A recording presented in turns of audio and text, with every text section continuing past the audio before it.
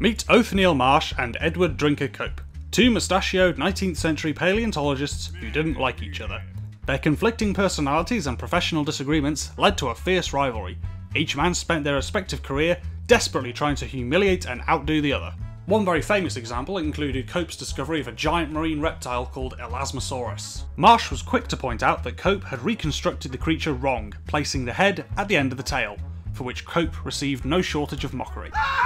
The rivalry between Cope and Marsh became so toxic that from 1877 to 1892, the two scientists were in a race to find as many new dinosaurs as possible whilst discrediting one another in an effort to become the most renowned scientist. This period was known as the Great Dinosaur Rush, or the Bone Wars, which is also a really good name for a heavy metal band.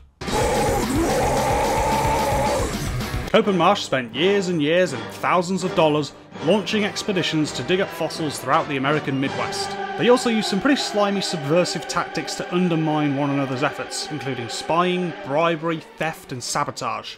Between them they discovered loads of new dinosaurs, many of which would go on to become some of the most popular and recognisable prehistoric animals. But there was one discovery in particular which has been the subject of a lot of debate and speculation. One of Cope's excavation parties brought him a collection of broken and poorly preserved bones. They appear to be pieces of the leg and vertebra from a diplodocid sauropod, a relative of such long-necked herbivores as Apatosaurus, Diplodocus, and Brontosaurus. But what made these bones special was that even by dinosaur standards, they were enormous.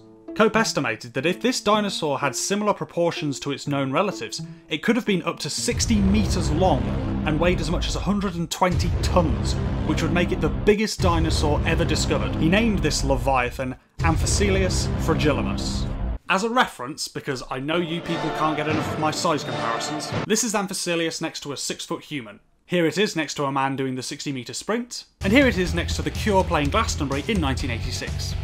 The claims of Amphicelius' great size were hotly contested. After all, this was only a calculation based on very scant remains. But since the 1800s, the methods that scientists use to calculate the size of fossil animals have become much more rigorous and accurate. So why not get the bones out again and measure them and see what kind of result we get? Well, in theory we could, if we knew where they were.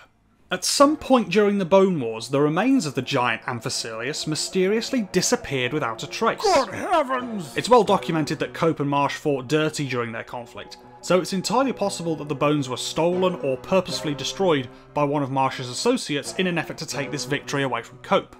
The other possibility, which is quite likely given the condition of the bones, was that they just crumbled into dust and were swept away by the museum janitor. Who left this mess?